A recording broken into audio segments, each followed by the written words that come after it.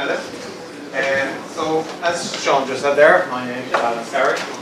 It's probably one of the most memorable names, I suppose. I think there's two other people in the world with the same name at the moment, and I can only prove that with places on the internet. So I'm here to talk about sustainability and health and how our diet is impacting our environment.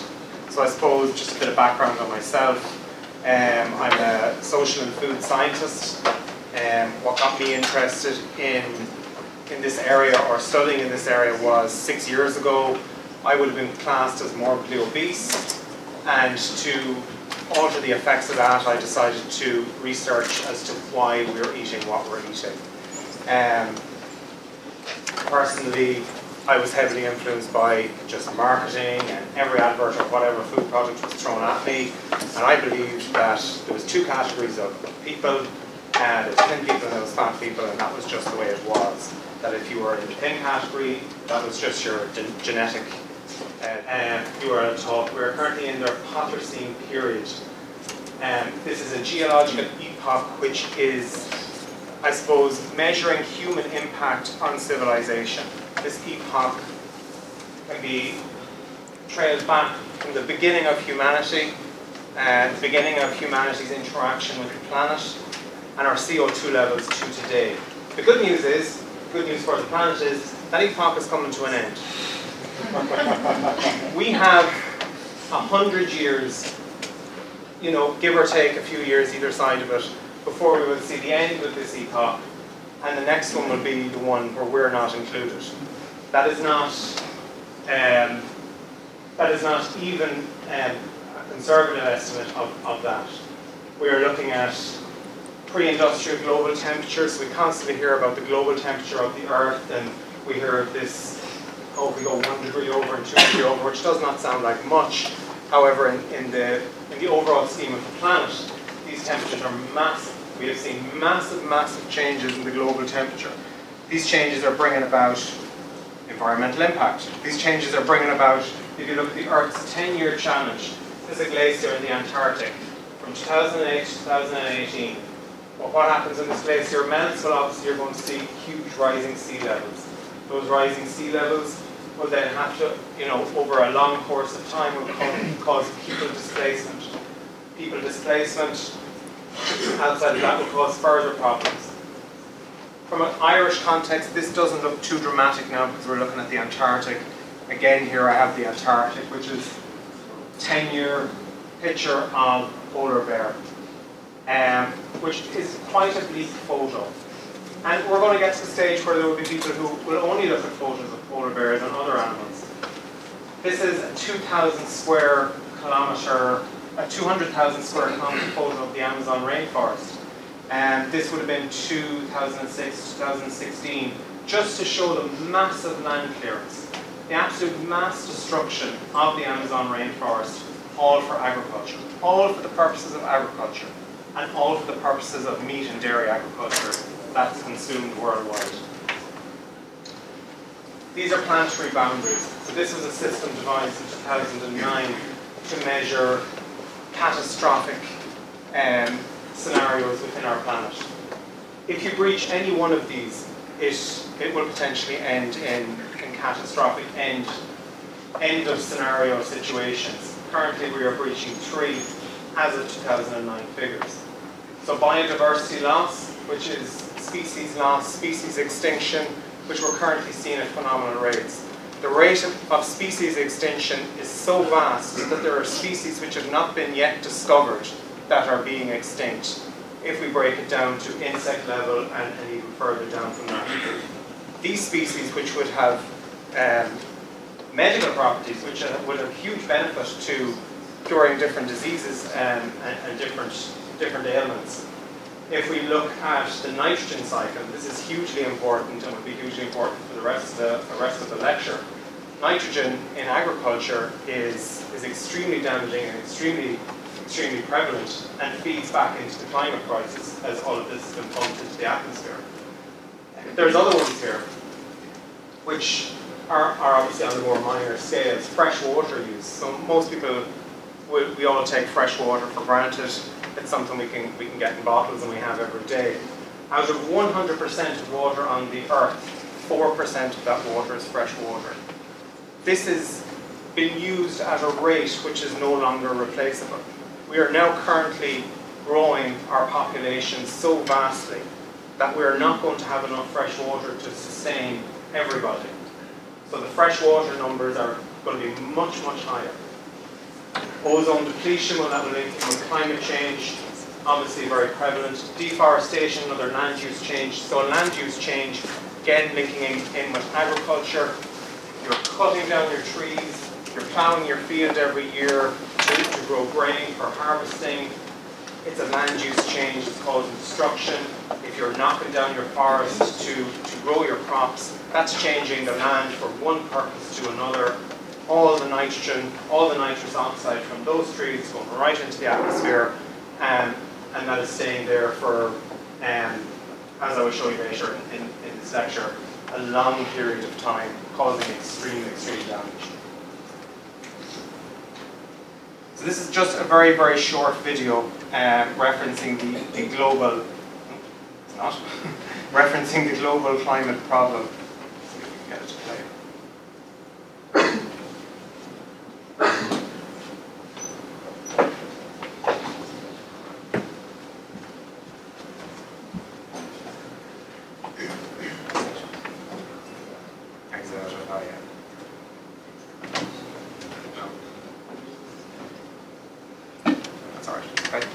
So, what this video would display from 1890, I'll talk you through it, it's fine. What this video would have displayed from 1890 to present is that the rise in temperature. This video is freely available, there's nothing secret about it. The rise in the global temperature, the 1 degree, the 2 degrees. Within 16 years, we're going to reach the 1 degree mark at the current rate. We may reach it sooner, and it's very, very unlikely we'll reach it later. That mark is irreversible. We cannot then change the temperature back down if we reach that point. If we reach the 1 degrees, that's it, we've reached it, we've reached that point. It'll mean rising sea levels, as I discussed in the previous slides, it will mean melting glaciers, it will mean more species extinction, it will mean people displacement within countries, it will cause dramatic climate events. So dramatic seasonal changes, dramatic weather events, dramatic storm, all the things that we have witnessed in this country in the last few years on a minor level, we will now start to witness on a serious level. So extreme heat during times of year where we wouldn't have been used to it here. So for people who grew up in this country, like myself in the 1980s as a child, you had winter and summer, and you had the spring and the autumn and all those in between. Winter was cold and wet. Summer, you got a summer and there was sunshine. But in recent years, our climate has changed to that, well, we had 20 degrees over a week ago, and we had 3 degrees a week later, and it could be 20 degrees a week from that. Imagine that on a catastrophic level. 30 years from now, when we reach the 2 degree mark, that's the end point. That's the point where we're looking at how we will change the way we live completely. How we will find a way of living with such extreme heat that we wouldn't be able to walk outside, where you'd be looking at the west of Ireland with the rising sea level being so high that it would be completely gone. That's the point of where it's destruction time. That's the rate at which this is occurring. So how does Ireland fit into all of this in particular? So there's one thing all of these companies agree on, Chagas, European Union, the EPA, OECD, and that is emissions. And that is, in particular, that agriculture in Ireland is the highest emitter at 33%. So, while the 33% is the highest emitter, what it doesn't factor in is that agriculture is linked to transport, is linked to energy, is linked to industry, and in a very, very small way is also linked to residential and waste. So how it is linked to those is that agriculture obviously highly reliant on transport, highly reliant on energy, and highly reliant on industry. To get a complete picture of that, we have slides here of the global system emissions, showing again agriculture being quite high. Also the European emissions. So we're commonly told that the Irish agricultural system is very, very positive, it's grass-fed, that the emissions from Ireland are fine, and you know, it's a single industry, so it's okay. But clearly it's not. Clearly we're way, way beyond where we should be. At 33%, we're the European leader in agricultural emissions. So the impact of animal agriculture, 30% of global water consumption, 45% of the Earth's land is used, 91% of the Amazon is destroyed for animal agriculture. So this is another interesting fact that I don't think most people know. It's the leading cause of ocean dead zones. So if you were to go back to the 1960s and say an ocean dead zone, you'd have about 20 in the world. You have 20 surrounding Ireland at present. So what an ocean dead zone is, and I'm getting to where all this comes from in a second. An ocean dead zone generally comes from the nitrogen cycle in farming, leaking into the water, and essentially stopping all benefit. Agriculture, the leading cause of habitat destruction. That's a very, very simple one. It's just a ploughing down of land, the change of the land use just to grow crops to maintain the farming system. And the leading cause, as I just said there, is species extinction. So you can see from the slide on the far side then, land required, we're often told, you know, then if you were to grow only plants, it would take, you know, way too much land and cost about, you know, really the land required for a plant-based diet much, much less than the land required for an animal-based diet. So, we're normally told CO2 is the cause of climate change. This is correct. But CO2 is often used as a comparison. CO2 comes from transport, CO2 comes from animal agriculture, and so on. But however, the CO2 in animal agriculture is broken down into these three gases. And this is why it makes it more significant. CO2 is used to calculate all measurements of gas that goes into the atmosphere. So everything is transferred back into CO2. Methane is 28 molecules of CO2, and nitrous oxide is 265 molecules of CO2. Nitrous oxide is extremely significant. Nitrous oxide comes from the fertilization of crops, and in the growing of crops, nitrogen is used. That nitrogen then translates into nitrous oxide, which gets released back into the atmosphere. So it's a seasonal thing, happens regularly in the production system.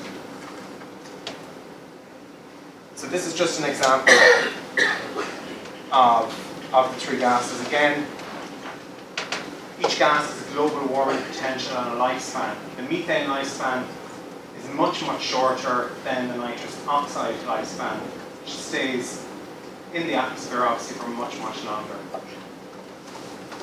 If we look at a life cycle analysis, so this is what I was talking about a few slides ago, a life cycle analysis of a farm, rather than just looking at the 33% of farming. This gives you an overall picture as to how much energy and how much of all of these chemicals is going back into the atmosphere.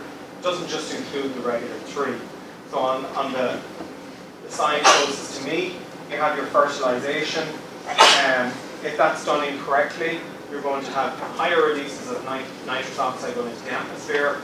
The nitrogen in the fertilizer, which is used for grass seed production to feed the animals. The animals are fed, then you have methane going into the atmosphere on top of that. But also include transport and energy, which are required for the system. The same can be said for dairy. Same life cycle analysis in the same process. You have your fertilization, which will release nitrous oxide into the atmosphere. This nitrous oxide will stay in the atmosphere for 121 years, every single time. Every single time a molecule goes up, 121 years in the atmosphere. So, this is just a summary of that. Nitrogen is used as a nutritional source in farming for fertilization. When it is lost into the atmosphere, it causes pollution. So risk management approaches allow farms to use nitrogen safely. Well, in Ireland, they're very, very, risk management is kind of done in a very, very poor manner here in this country. Fertilisation is done just to intensify the manner of farming, and time and quantity is very, very important. So the time the farmers actually fertilise is generally done in good weather, generally done with poor equipment. Generally, when it's warmer weather, immediately 50% of that goes right back up into the atmosphere of the nitrogen they use. So this is just looking at the water use. If you go back to your 4%, with 4% of fresh water, currently dairy and beef are using vast amounts of water to produce both of those products. You're talking about hundreds and hundreds of litres for each. This will give you a nicer overview, really. So dairy milk, the highest emissions, the highest land use, and the highest water use compared to all other milks. Commonly in discussions with people in dairy boards, they'll bring in nut milks, but there's no comparison. If you want to use a plant milk, the most sustainable that I would recommend would be oat milk. Personally, I think it is possibly the most sustainable. Unfortunately, there's none made in Ireland at the moment, but all those are separate issues. Here again, just looking at the volumes. The volumes by sector of emissions is very, very, very high. Future. So, policy is very, very important here, and someone mentioned earlier that it would be very, very hard. I think Sean again mentioned earlier, it would be very, very hard to lobby farmers to make changes or lobby politicians to change farming practices. This is very, very true. However, this country almost goes out of its way to do the opposite. In 2015, Ireland signed the Paris Agreement. Well, actually, they signed it a year late. They signed it in 2016. But in 2015, the European Union, under the Common Agricultural Policy, removed all caps on the quotas of dairy produce. So up until that point, Ireland were stopped at a limit of what they could produce. So if we were to go back during the recession, previous to all these massive levels of production, Ireland had no issue acknowledging climate change. They were part of all these meetings. They were happy, to be involved when it was to do with CO2 emissions from fridges and deodorant cans and things like that. There was no issue. But now that it impacts their own pocket, big issue. So if we look at the time during the recession and economic boom, agricultural emissions went up. The recession immediately hit, agricultural emissions immediately went down. And between 2009 to present, agricultural emissions went up 14% because in 2009, Ireland was getting prepared for this 2015 cap to be removed. So there was a big urgency on everyone producing as much as possible and just banging it out when they could. So much like before, we're over-dependent on one industry. Go back to the building and go back to the boom. This industry is not self-sufficient, it's not sustainable. We can argue that it's bringing in a lot of money, but it'll destroy itself. If it's not looked after, the farming industry and agriculture will completely destroy itself and it won't exist, and we won't exist. If we look at other examples such as Sweden and Norway, who have more diversification in industry and promote plant-based diets in a better way, it's certainly more sustainable. The impact of policy. So in 2015 there was massive growth. The dairy industry alone exported 40% more, and dairy made up 30% of their total exports. Infant formula is one of the most exported items to China, and we're currently exporting it and promoting it to infants at 6 months in China. Increase in food and drink exports by 27% from 2009. And there's an overview currently of what this industry is generating. So this really it's a money industry. It is not a health industry. It is just targeted at money. 12.6 billion, up 13%, and just massive growth factors on that industry. And if you think about all the emissions, go back to all your chemicals, that agriculture is currently at 33%. By 2030, in this country, agriculture is expected to emit 46%. So what are the government doing? Currently we have mitigation strategies. Mitigation strategies are risk management strategies. They do not involve policy around doing anything. In fact, the only thing they involve policy around doing is targeting transport and energy. So your policy will currently look at you buying an electric car, and they will heavily promote that's beneficial to the environment. But currently energy and transport are meeting their targets. In fact, transport is supposed to come in lower in 2020 than expected to. But they are meeting their targets. What Ireland is currently doing is pushing the emission liability from agriculture to those two industries. It's saying let's push ahead, stay increasing our agriculture. With food harvest 2020, we have to get our exports up to 24%. By 2025, we want our export market to reach 19 billion. Doesn't matter. We don't care if the emissions go up. That's their current mitigation policy. They don't care about the damage. In fact, they're currently just preparing for the inevitable end. They're preparing for the 1 degrees and 2 degrees. They have centres owned by Chagas all around this country which are preparing for soil degradation. They're doing tests to see what happens when the soil runs out. What happens when Ireland is full of dead sea zones? How can we produce this meat? How can we produce this dairy when our environment is so hostile that it's not natural to produce it outdoors? That is what they're preparing for. They also use a factor, and if we go back to the top of my slides, they use factors called sustainability indicators. Now I mentioned economic growth, and I mentioned that I view it in terms of environment. I think you have to only view this in terms of environment, otherwise we'll end up in a catastrophic situation. However, the policyholders in this country view it as, is it making money? Sustainability indicators. So they put environment and economics side by side.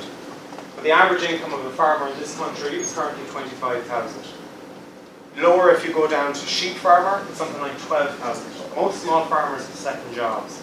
So this industry is only beneficial to the people at the top who are making huge money. A massive company, Dawn Meats, ABP, Kerrygold, Ornua, or Kerry even, Ornua. See, that's how it gets in. You start saying things. All these companies that are making huge money. And they convince the smaller farmers, and they convince people that they're doing all of this for the greater good, and that they're part of something greater, and they're making what's considered good money, but they're not. And they convince the average person that we have to protect our farmers, but they're not making huge money out of it. It's a poor return for really hard work. I mean, the studies in this country which show that farmers die out in fields at very, very young ages because they don't look after their health. Because there's no one looking after their health. They're just constantly out, isolated and alone, working fields in small rural areas. So this is not an industry which cares about those who are working for them or cares about their income. They just care about profit. Let's move away from that a little bit. To give you an idea of what causes emissions, I suppose, one person traveling 100 kilometres in a small diesel car, 16.2 kg of CO2 emissions. So this will just give you a slight idea. A light bulb for 1,000 hours, 6.16 kg of CO2 emissions. 200 grams of beef steak is the same as the light bulb. So 1,000 hours of a light bulb or your 200 grams of steak. You know, it's the energy required to go into these things. 200 millilitres of cow's milk, or one shower, you know, again, crazy amounts of energy that go into these produce. All these are based on life cycle analysis, so, you know, it's just shocking the amount of energy and waste that's going into these products. 400 grams of pepperoni pizza, or driving 13 kilometers, you know, it's just a lot of energy. So this is the wrap up. This is the final slide. this is my information, so you know better. That means you now are responsible in some way to go and bring about change. If in 50 years or 20 years or when it hits 2030 and people are talking about temperatures and you have not done anything, then you may think back to this talk.